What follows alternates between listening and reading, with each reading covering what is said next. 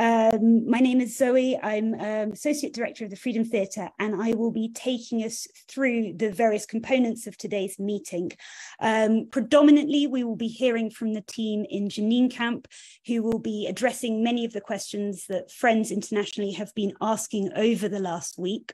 We will then go through the steps on what people can do. The aim is to be no longer than an hour, but that might be a little ambitious. So we might run over, but we will try not to. I'm really aware that we've got really long-term friends and allies in this space, as well as some people who might be completely new to the Freedom Theatre and the work that they do. So we will try and cater for everyone. And what we are going to do, drop a lot of links as we go along. And the first one will be the general link, which is where everything spoken about today is going to be collated. So in some ways, that's the only one you need. This event is an emergency meeting and has been planned in haste. We might have digital challenges, internet challenges, or just some practical challenges along the way. So please bear with us. Online meetings on Palestine, as many of you know, often get trolled. This might include offensive images or text in the chat. We have a great team on standby who will be dealing with any of these issues if and when it happens. Finally, before I begin with the questions for the team, the Freedom Theatre was built as a way to provide an alternative narrative and create space to hear those in Jenin Camp who are at the forefront of Israel's occupation, apartheid, invasions, arrests, and killings. However, it is not an easy job to have to immediately, repeatedly, and publicly speak about the atrocities they have just experienced. There has been no time to rest and process what has happened. And furthermore, often media is quite hostile, and this only adds to the layers of attacks. Therefore, I want to acknowledge the toll this is taking on the team, the courage it takes to keep speaking out, and the gratitude I have, and I'm sure many in the audience have, for being here today and talking us through what has happened. So, Tabassi, I'm going to start with you first. Akbar Tabassi is the current artistic director of the Freedom Theatre. Tabassi, I think maybe the starting point is if you could give us a brief, if possible, I know that's a bit challenging, but a brief account of your experiences in the last week and what has happened with this invasion. To be honest, we were waiting for a long time that the Israelis will invade the camp. That was really expected, because they were preparing for it for a long time. But we didn't expect this brutality in this time after the 2002. This invasion, it's really look like and the same invasion in 2002. The difference is today the Israelis has more technology to deal with the invasion. So it was a lot of drones, a lot of big drones, a lot of small drones. The sky was filled of drones, watching, filming, bombing, shooting everywhere. So for me, I lived the 2002 invasion, and for me, there is no difference. That was 10 days and it destroyed the camp. And this time it was 48 hours somehow, and they, in a way, destroyed the camp. To be honest, this invasion was a bit difficult for me. You know, before in the 2nd of July, 3rd of July, in the night at 1 o'clock, we heard a big explosion in the middle of the camp. The people run to the middle of the camp and they find one of the houses where some guys were staying there being bombed or rocketed. And this didn't happen at least from 20 years. It's the first time the Israelis using rockets to bomb the houses in the Palestinian territories. So they bombed this house A minute later, they bombed another two houses, and everybody was in panic, in shock. The level of the attack, it wasn't expected at all. So even the fighters, the people were really don't know what is going on. And after that, the Israeli groups, soldiers groups, start to come close, surrounding the camp from all sides. And then at 5 o'clock in the morning, the bulldozers start to come into the camp, and they start to bulldozing the streets, bulldozing everything comes in their faces. And it was, the bulldozer called D9, which is the special bulldozer for this kind of action. So I watched all this neighborhood because I live exactly in front of the Freedom Theater. All the houses was filled with soldiers, snipers everywhere, throwing sound bombs, smoke bombs everywhere. They start to move from house to house. They are scared to move in the middle of the streets. So the strategy was destroying the walls between the houses and moving from house to house, arrest people, put them in one room, take their telephones and keep them in one locked room. They cannot even move for hours. They have a whole plan of many houses, many areas they need to bomb and destroy. The problem is this time you don't see a lot of destructions from outside. In this invasion, the whole destructions is from inside. They have a new kind of bombs where you put it inside the house and it destroyed the house from inside the walls, but doesn't make explosions outside. This is a new, also another strategy. But for the first day, it was the most difficult day, that each second was like an hour. They were bombing, rocketing, shooting in all directions, all the time. People stuck in the houses, they could not check what is going on. We hear the army, we hear the vehicles, we hear the flights, but we couldn't even open a window, open a door to see what was going on. We had this feeling that maybe they will bulldoze us, they will bomb us, they will storm inside. So it was really difficult time. And when the night come, it was like really, how I call it, a horror movie that people could not take it anymore. You know, it's a very difficult while you're staying in one room, you hear all of these sounds, and you know, the camp, it's 1 kilometer square. Any rocket or any bomb, the whole camp will be shaking. So in my family, I had 2 young daughters for my brother and my old parents, and it was really difficult. No food, no electricity, no internet. You cannot connect anyone. You cannot ask anyone. You don't know what is going on.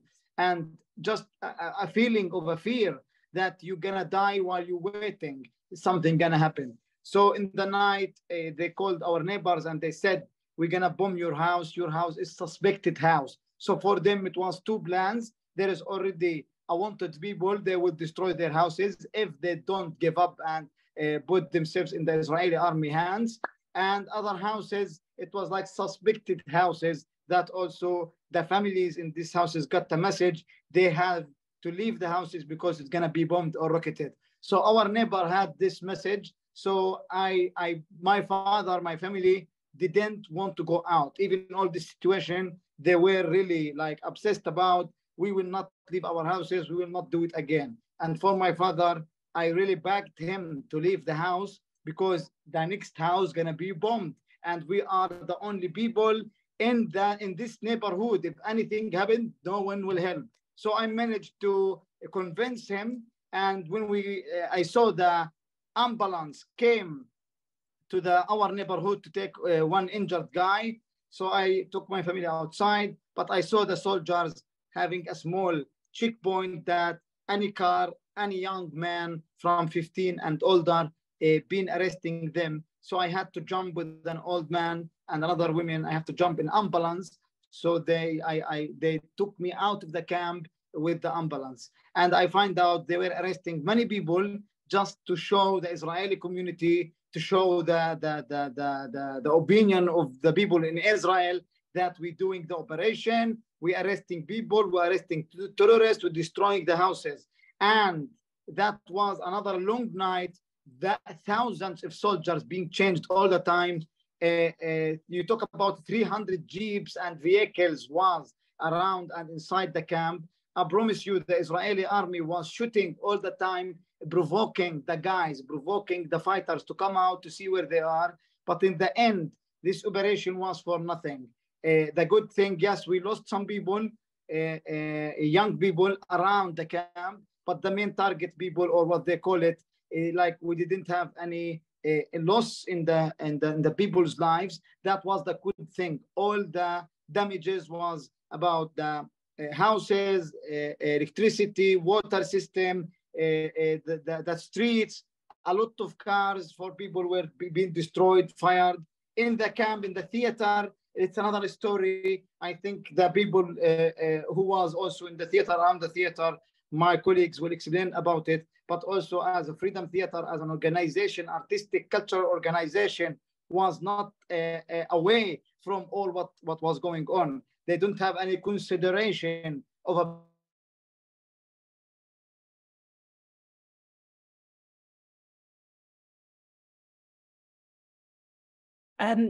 Tabassi, I think you've frozen, and I think what you've just moved into, we're going to come back to in a second.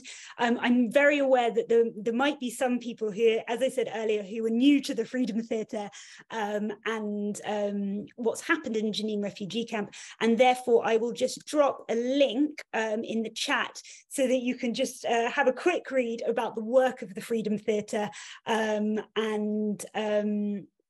we will come back to why this work is particularly important later on in the meeting. But yeah, if you've come in and you're not quite sure what's going on, then that's where to follow to have a quick read. Yasmin, are you here?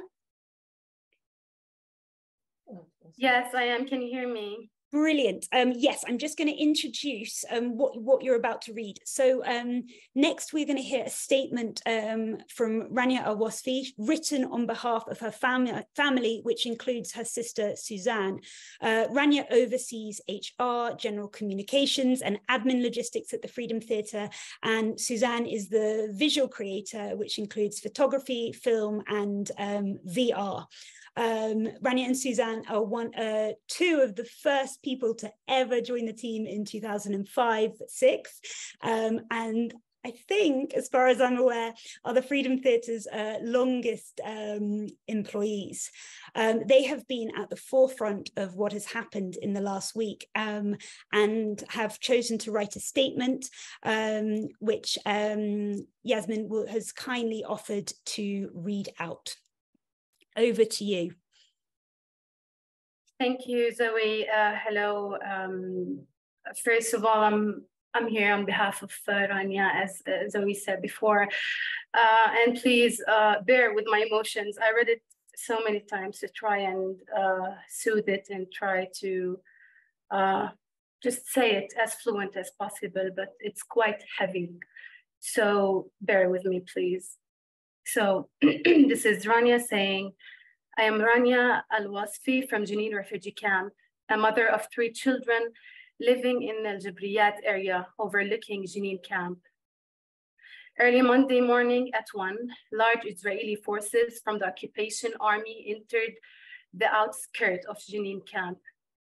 Their largest concentration was next to my house. There was killing, shelling, demolishing, burning of houses and cars, razing roads, loss of friends, family, and loved ones. I called my mother crying and asking her to leave with my family from the camp because I'm afraid that she will die. She refused, and my brothers refused to go out. They would prefer to die in their house than be displaced again. They would prefer not to surrender. I realized that I was losing them. I cried so hard that the tears dried up. My heart stopped in fear. The shelling began, the clashes began, then the invasion began, and I watched out the window as the troops of armed personnel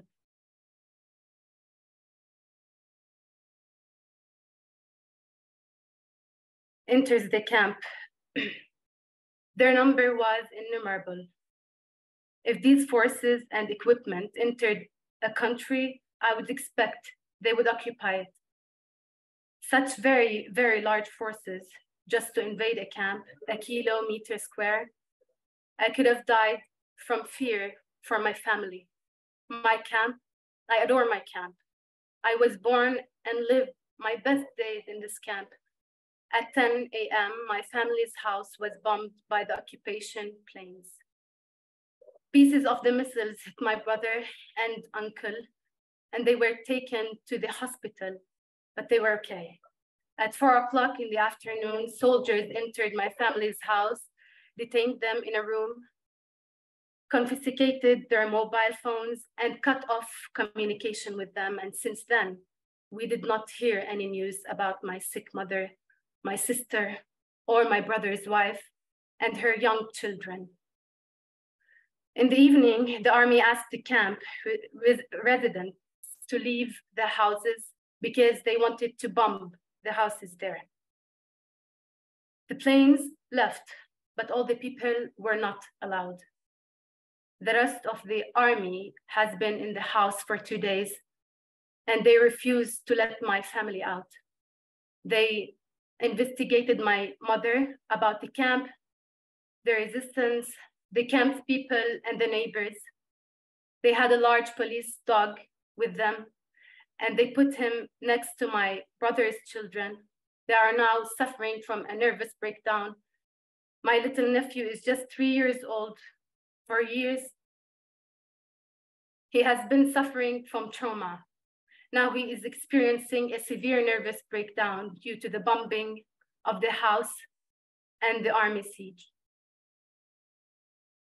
After the army withdrew from the house, the Palestinian Red Crescent came and brought my mother to the hospital with the family. She received some treatment, and they are fine now, thank God. If they demolished the house, bombed every neighborhood, and burned everything in the camp, we will not leave the camp here. We will remain like olive trees. Thank you, everyone. Thank you so much for reading that. And again, I want to acknowledge the toll this is taking on the team, the courage to continue to speak out about what's happening, and the gratitude that I have, and I'm sure everyone has, for being here today with us. My next question is for Adnan Talkman. I think you're definitely with us. Adnan is our head technician. It also happens that he's the Freedom Theatre is sort of partly in his home. And this means that many of his kids, nieces, nephews grow up in and around the theatre.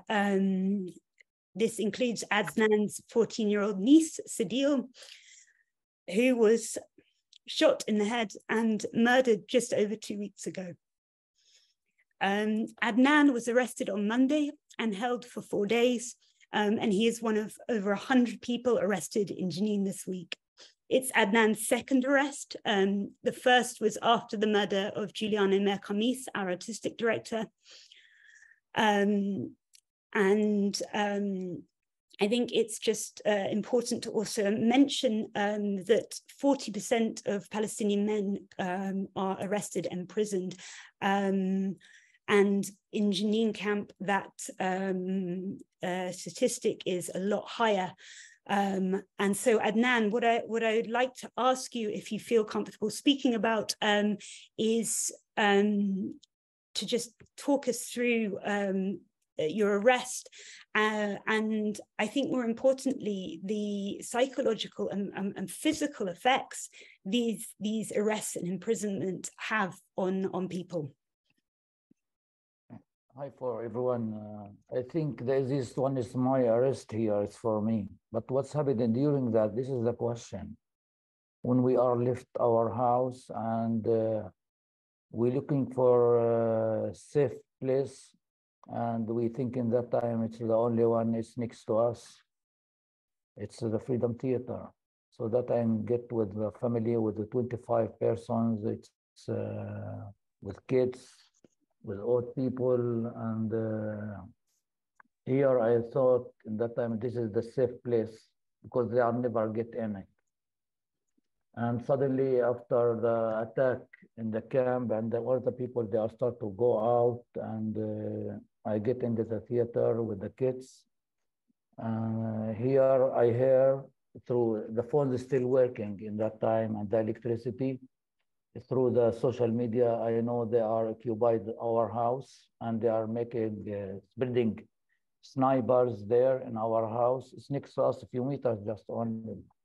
Then I says, I hope the next is going to be easier because we are hiding here with the kids, but the difficulty is coming soon. The soldiers, they are start to attack the other houses next to them. It's by bombs or by big hammers. They are start to destroy the houses, and they are get in from one to one. And suddenly I hear a huge bomb. Then the theater doors, it's open. It's like, and the glasses all over around the buildings, they are destroyed completely and they're broken. And with the 25 inside his kids, and we let them to sleep a few seconds, and then suddenly the bomb is up, blowing up. And here I don't know what can I do. We was waiting second to second for the next bomb is going to be to the theater. And you know, they are sending a bombs as a burning, not only bombs for killing or shooting or injured. This is what they are in the camp in general. And now I says it's our turn as the people who's in the theater. And here I start shouting because I speak Hebrew good. I start shouting over the soldiers. There is a kids, there is a young man, old man, and there is a woman. Please don't shoot, please don't shoot. And no one listening and no one hearing, just we hearing shooting and shooting and shooting over the building. And with my brothers, we have the idea only to call the ambulance to be in front of the theater to let us as a protection. And after 10 minutes of suffering, of shooting on all this issue, the ambulance is coming, and they allowed let us to be outside of the theater. And in this moment, I thought we are safe, so that we are going back to our house. And when I get into our house, I find it like they are broke everything. They are everything upside down. And we find a corner in the house, and we hiding there. Then the soldiers is coming down, and I start shouting in Hebrew, there's a man and there's a woman there, please don't shoot. Here the soldiers, they comes in and they are cuff us, me and my son, and they took us somewhere out of Jenin.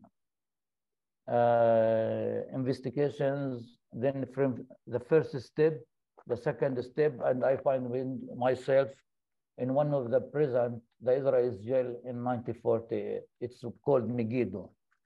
And it's many investigation about what you are doing in the theater, why you hiding there, what you are doing. And they are investigating me as a terrorist, not as one of the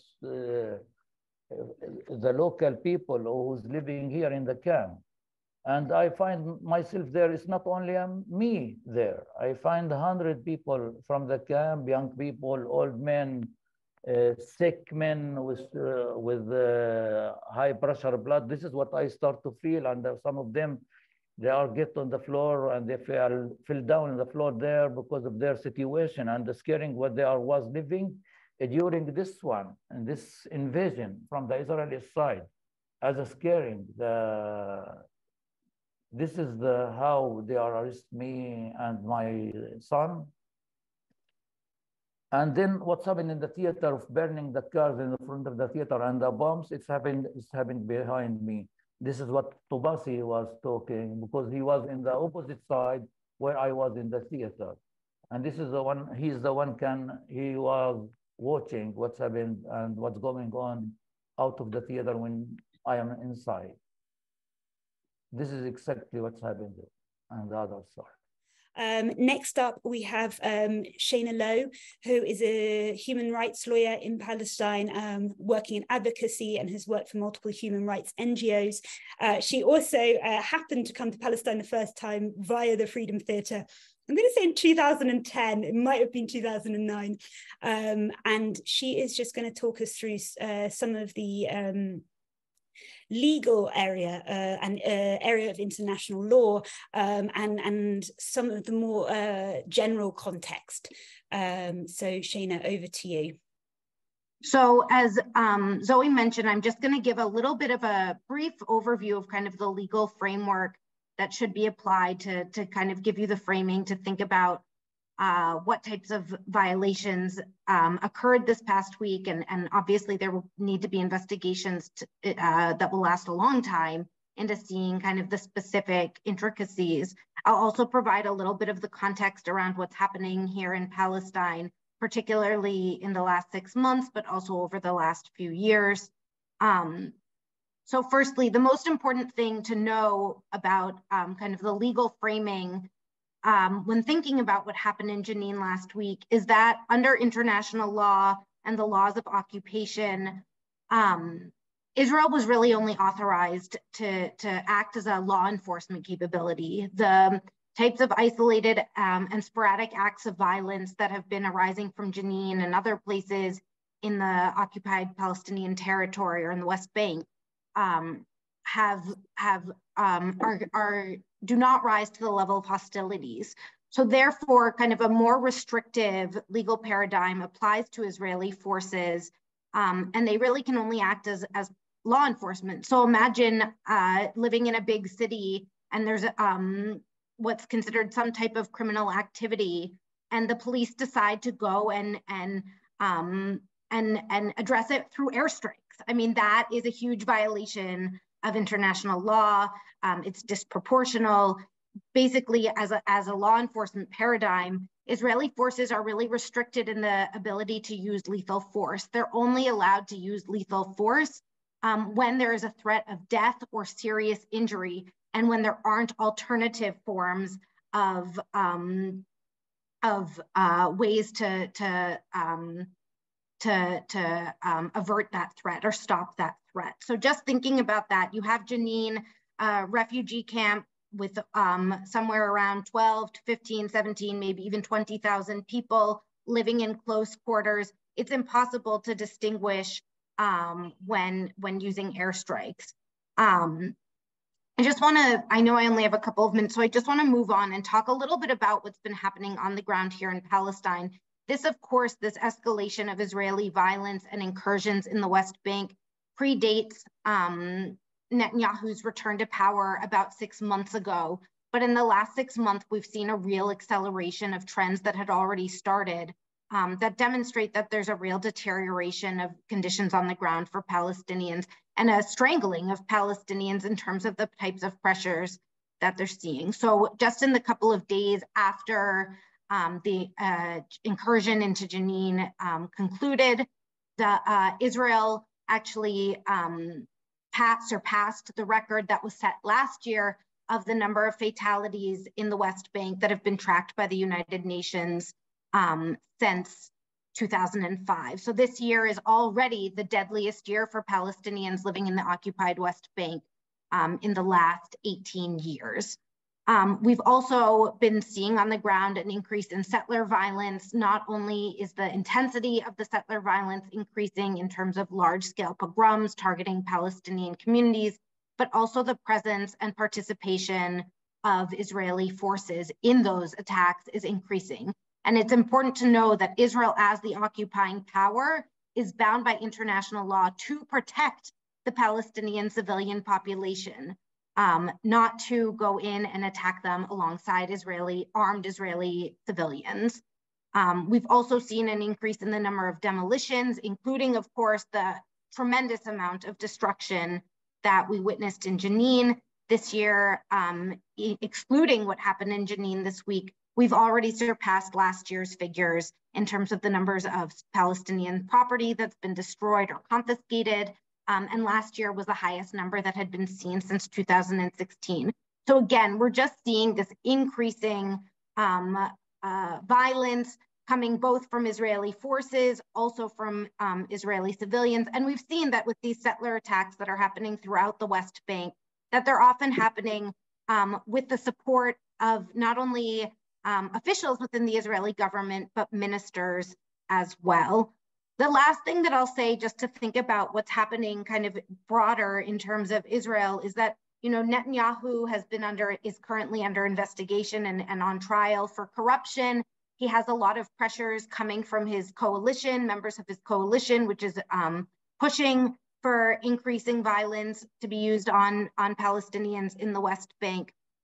And just this week, the Jerusalem Post reported on Friday that for the first time in 3.5 months, Netanyahu had surpassed the opposition leader. If there were to be elections held today, Netanyahu would get the highest number of votes. And for 3.5 months, he had been trailing behind Benny Gantz. So I think it's important also to think about the way that Palestinians and Palestinian lives are being used as pawns to for political purposes in order to one, manufacture a threat that does not exist, and to really encourage people to rally around the flag and rally around the leader. And we saw that this week with Netanyahu concluding the week more popular than he'd been in the last few months. So I think I'll leave it there in terms of kind of the analysis of what's happening here in Palestine.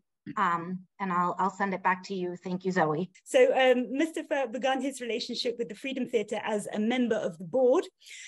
He was consequently arrested in 2015 and held in administrative detention for 8 months.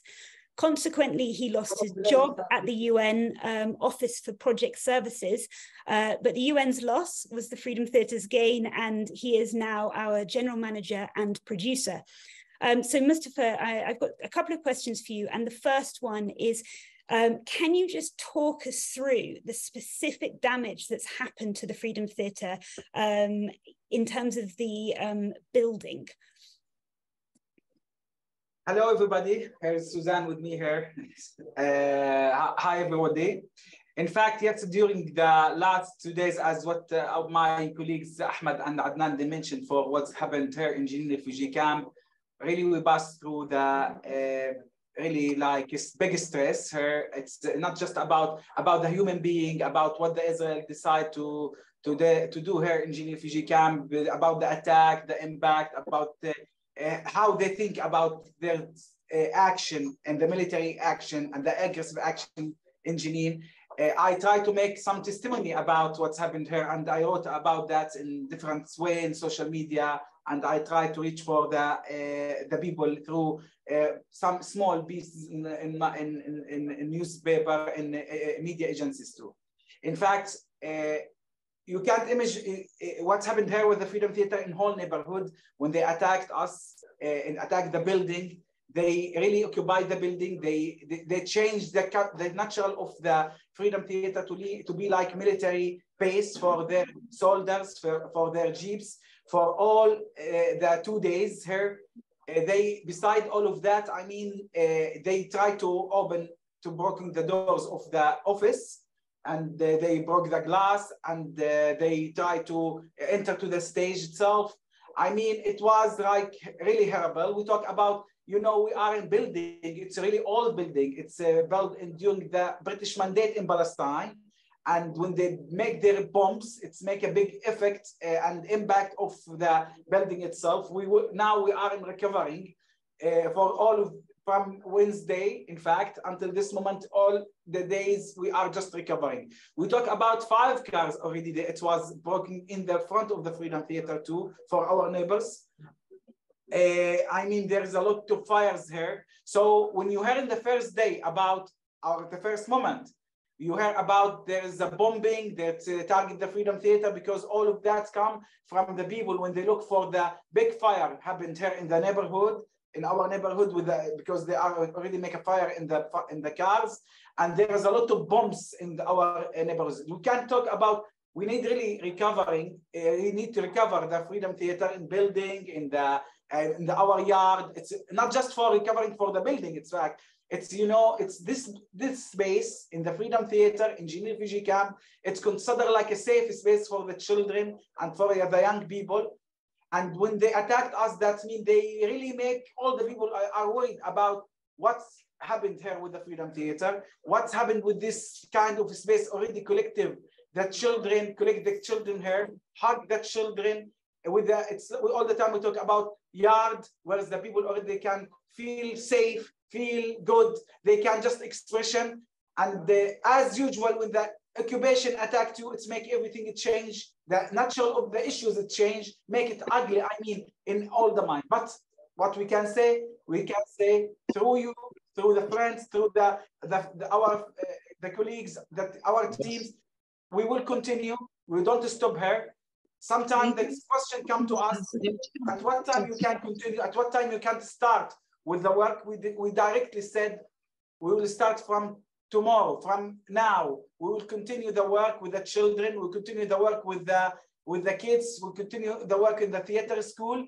Yes, we have a lot of issues we need to recover, but we can continue because we believe in what we did and what we do, and we don't shy on it. I think there is some big initiative happened yesterday. Yesterday was like a really big ceremony in the Freedom Theater. All the people came from different areas to the Freedom Theater. The artistic, independent artistic, in cooperation with the Freedom Theater, they make a big and important demonstration, artistic demonstration, in the middle of Jenin Refugee Camp. With the children. Besides that, our colleagues from all the cultural organizations in Palestine, they came to us yesterday. They stand with us. They put their hand with us to say, you must continue. Now we can say we open the space for, we can say like our platform, it will be open for all the artists in Palestine to come to Palestine and to stand with Jenin Refugee Camp, with the people in Jenin Refugee Camp, in the face of this collective punishment happened in Jenin Refugee Camp. You can't imagine, especially the people, they came to Jenin Refugee Camp before, our friends. Now they are destroying all the trees around the Jenin Refugee Camp. The middle of Jenin Refugee Camp, it's really destroyed. It's like there is no streets, there is no electricity, there is no water. And we talk about that. It's not about just suffering or something. Really, we face like a really big power against the small area in intensive 2 days. It's like the scenario of what's happened in 2002, but in 2 days. You know, all the days, all the 14 days happened before. We faced them in 2 days in this moment. So we have big damage here around us. All the people that are suffering, all the people that are a big impact. But we are, yes, because we have this dignity, we have something we believe in it, we'll continue, and we will continue in the Freedom Theater here.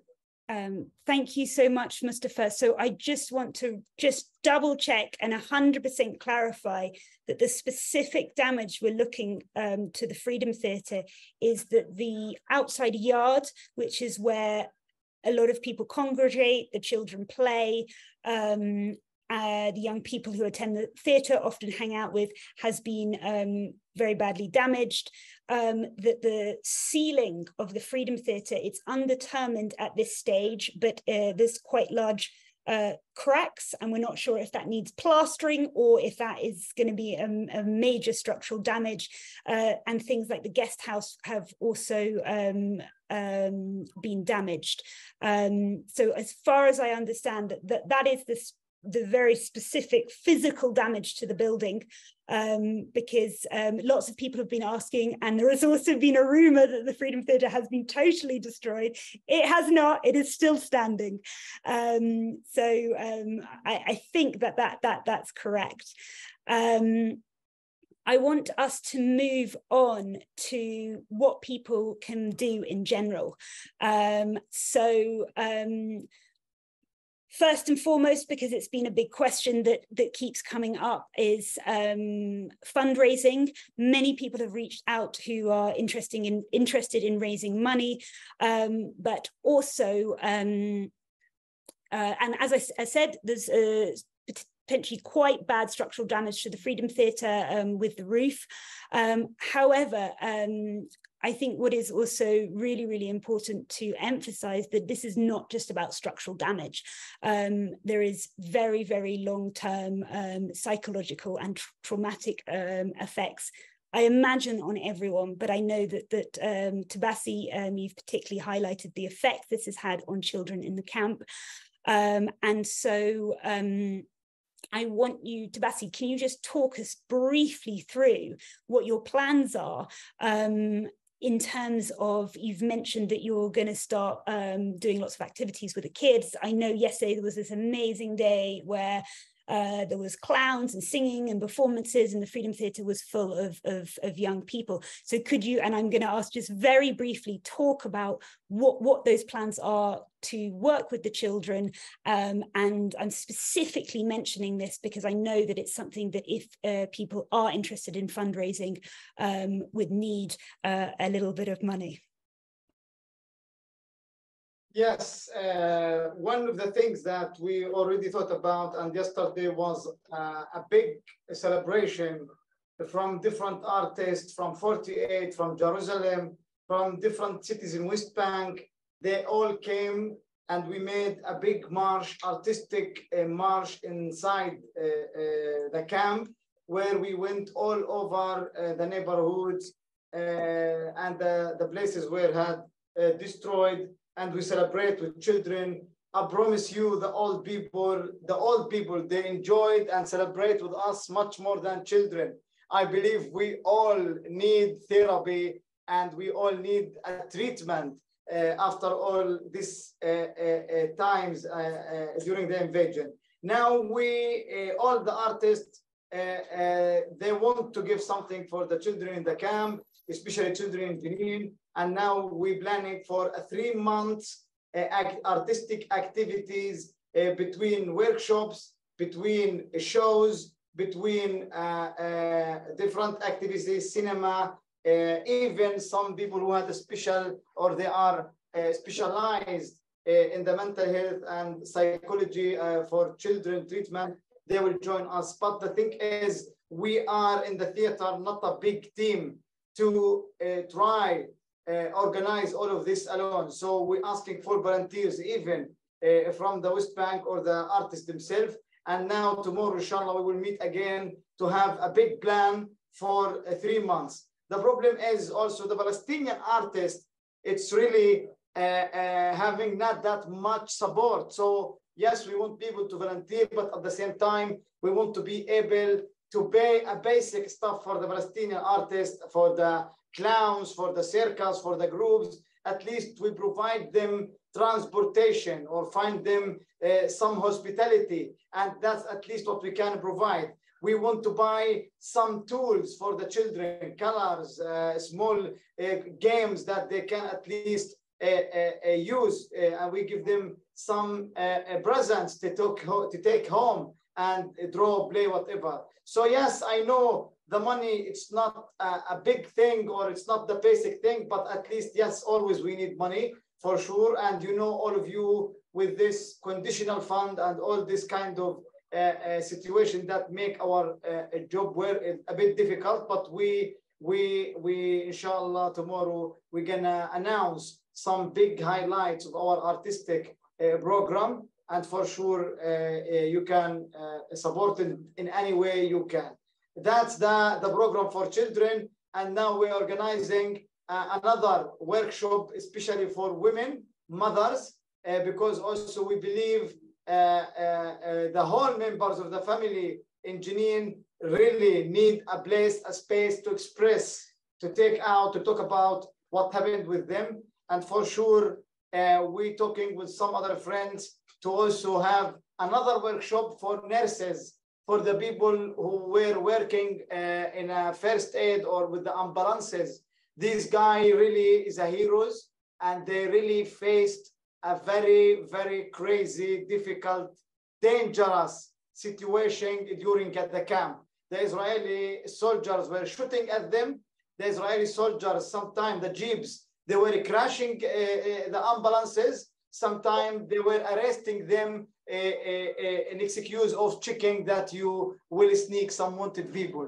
So they really need, for us, we believe that we will try to make this kind of workshop with them. So that's what we can do for now. There is a lot of things that we think about the future, about documentation, to write about this, and maybe inshallah some documentation as a documentary and as a small play that's gonna come talking about the situation of being stuck in a place that you cannot do anything to help yourself.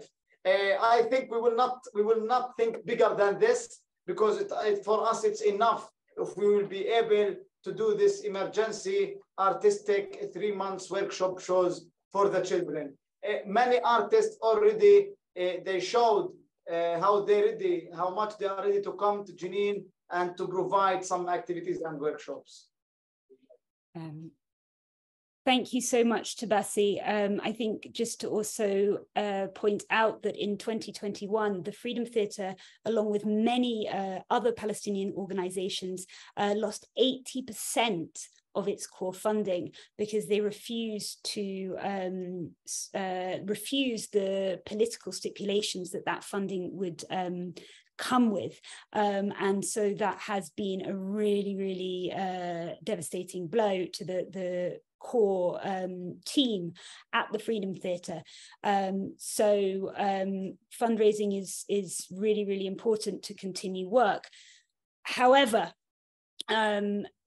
the most important thing is solidarity and action.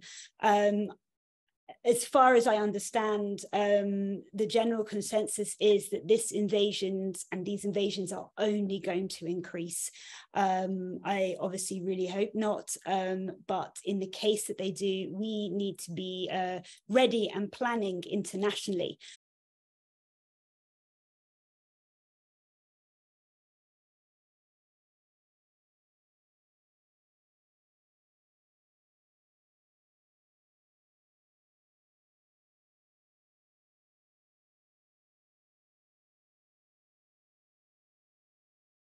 Tabassi, I just wonder if you have any final thoughts. Yes. No, thank you very much. I mean, what makes us feel good, that's what we need. That's what we need, that to feel there is people who care about us, and that makes all this difficult work it deserve. When you see people even in a Zoom meeting, there is people loving us, caring us, they care about us and they support us. And for us, for me, that's what we need, to feel we are not alone, to feel that there is people watching and following and supporting us. And that's what will give us the strength and the power to continue even harder. I promise you guys, our situation in the Freedom Theatre, it's really challenging in many different levels.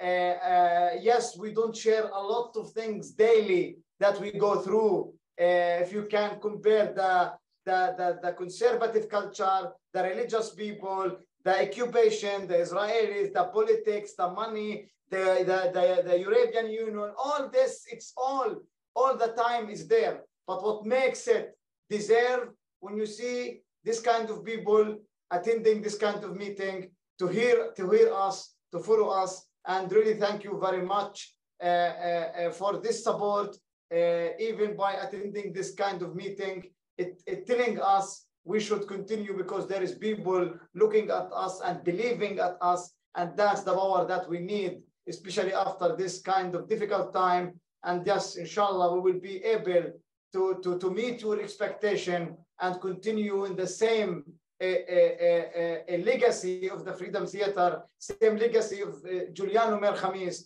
and same legacy of freedom in different levels. Yes. I just want to add something. I am happy because we meet a lot of people already. We know how they are love us as a Freedom Theatre. In fact, some of them from a long time we don't meet them. So we are lucky for this emergency meeting to update for what's happening in the Freedom Theatre, to meet all of you, and thank you. And thank you from our heart. Brilliant. Thank you so much. So before I hand over to Jamal to finish with a poem, I want to also thank everyone who's joined us today, all of the groups, all of the individuals, many people who have jumped in the last week and helped in all sorts of ways, including by supporting and organizing this meeting. I'm really grateful. I'd also like to say a huge thank you to the team in Jenin Camp. I started by saying that Giuliano co-founded the Freedom Theatre with a mission to bring the story of Jenin Camp to the world. And I think despite everything faced this week, you have absolutely triumphed in that mission. And I believe that Giuliano would be incredibly proud.